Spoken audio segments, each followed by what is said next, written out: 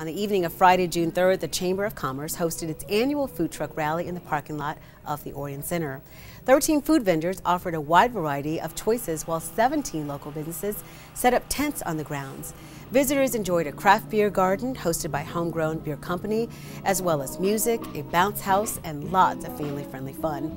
Now, in its second year, the event is bigger and better than ever. We widened our footprint so that we can accommodate more vendors. We have brought in a bounce house and photo booths for kids, and so there's more kids activities here. When we went to our food vendors, we tried not to replicate any of the food that we had here. So we do have 2 taco trucks, but they offer completely different offerings. We have 2 ice cream vendors, but one has vegans options and one has completely dairy options. So we were really looking to have a nice variety so that there's something for everyone's palate, including vegetarians and vegans. The event wouldn't have been possible without the support of local businesses, including Genesis Credit Union, who was the main presenter.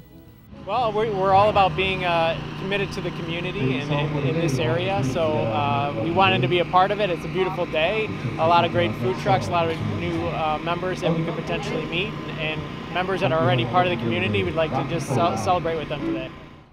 Parking and admission was free to visitors, but sponsorships and vendors' fees acted as fundraisers for the chamber. Visit OrionAreaChamber.com for information about membership and upcoming events.